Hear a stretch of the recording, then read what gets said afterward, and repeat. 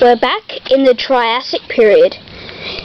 Archeopteryx evolved in the Jurassic, with not enough time to evolve into advanced birds.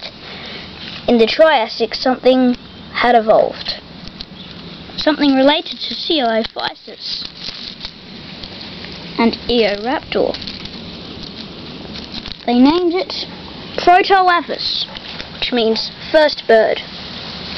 Protoavis evolved in the Triassic, and to add to even more theory that birds were related to dinosaurs, it had more characteristic features than Archeopteryx with birds. This was powerful evidence that Protoavis was the ancestor of birds. Archeopteryx was probably something that didn't quite make it as a bird, but it was definitely very close. Protoavis was only a couple of meters long. And this is where the birds began.